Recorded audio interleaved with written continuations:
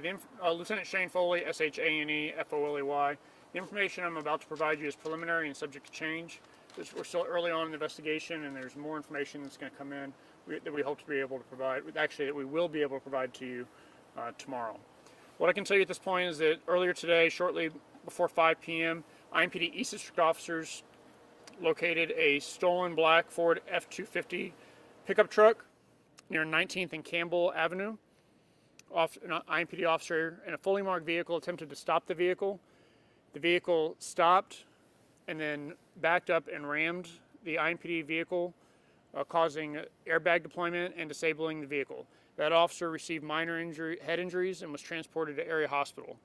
A short time later, officers located that stolen truck again and attempted to stop the vehicle, and the vehicle refused to stop, which resulted in a vehicle pursuit.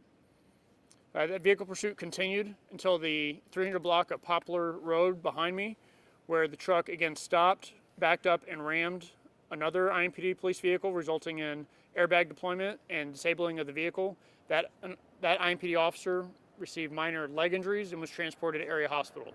The truck again backed up into a third IMPD vehicle, ramming that vehicle, causing airbag deployment and disabling that vehicle. That officer was injured, received injuries to his arm, which is possibly a broken arm or wrist. That has not been confirmed.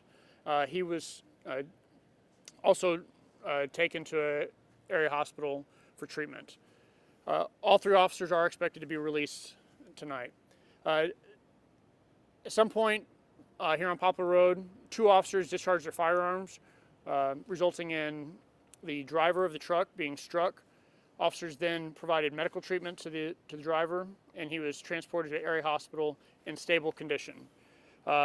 One additional note that I want to mention about the stolen vehicle: when officers ran that vehicle plate, they received information back from the hit that indicated a stolen firearm was also in that vehicle. Again, officers provided medical treatment, and the driver, the suspect, was transported to area hospital in stable condition. Multiple body-worn cameras were on the officers and activated when captured portions of this incident, which are being reviewed by investigators. The Indianapolis-Marion County Forensic Services Agency is on scene. They're collecting forensic evidence. They're documenting and collecting that evidence, which will be used in the investigation. The Marion County Prosecutor's Office was on scene and is being consulted throughout the investigation. No uninvolved citizens were injured as a result of this incident. The IMPD Critical Incident Response Team was on scene and has been for several hours investigating the criminal component of this incident. The IMPD Internal Affairs Unit is also on scene, and they are investigating the internal policies component. These are separate investigations, and CERT, the Critical Incident Response Team, does the criminal investigation, and the Internal Affairs Unit does the internal investigation to review for any possible policy violations. The officers involved have been placed on administrative leave as is standard protocol during an officer-involved shooting.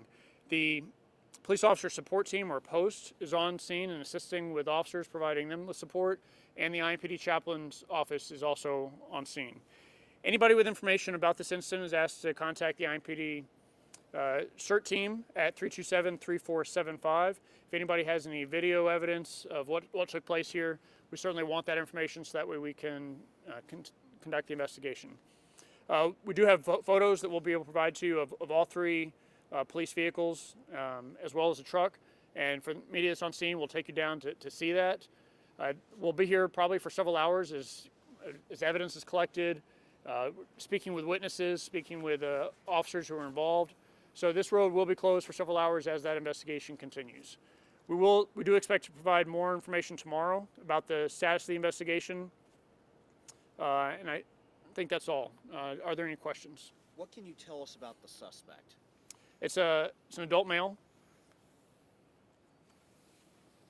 We expect to be able to provide that individual's identity hopefully tomorrow morning. Did this suspect have any outstanding warrants or anything like that? No. Okay.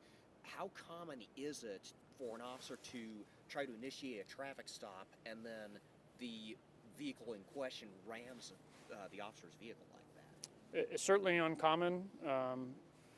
I'm not familiar with any recent that are to this extent where 3 police vehicles were disabled in the course of that action. Did the suspect ever point a gun at officers? That's something that will be part of the investigation. So the way the investigation works is that the investigators need to speak with him, and some of that information is not going to be publicly accessible at this time, just like any other investigation. We need to ensure that we have the officers give independent statements, and the information that we're providing, some of that is based upon witness testimony and body camera footage. And did you find that stolen firearm in the vehicle? Investigators are still here, and they are going to search the vehicle. They needed to obtain a search warrant. So part of that investigation is getting the search warrant, searching the vehicle, searching the vehicle, and through the course of that, we should be able to provide more information about whether or not any evidence was found inside. Getting back to the pursuit itself, all right, so we had 3 vehicles that were all rammed to the point they were disabled, correct? To clarify, 1 was at the initial scene. Right. So I can't say that a pursuit occurred there, and then 2 occurred later on during the course of the pursuit, for sure. How are officers typically supposed to handle a situation like that? Handle their vehicle being rammed? Yeah, or a situation like where you've got a pursuit going on, where you've got the likelihood of, the suspect vehicle ramming them. I guess, generally speaking, what does IMPD train its officers to do in a case like this? So it's a complicated question because when we go through our training, officers, we can't train to every scenario. We train for a variety of situations, but we can't train to every specific situation that officers are going to encounter. But during the course of something like this, we certainly want the officers to do what they can to be safe. We want the public to do what we can to be safe and to try to make an apprehension of the suspect in a way that nobody is injured, if at all possible. Officers have to react to what's presented to them, and that's what occurred today. And that's why we have an investigative process, both a criminal and internal affairs investigation process, to determine, were their actions appropriate, and are any charges appropriate for the suspect involved. Lieutenant Foley, you worked this side of town before when you were patrolman. Can you speak on the good work that the officers do on this side of town and the challenges that they face?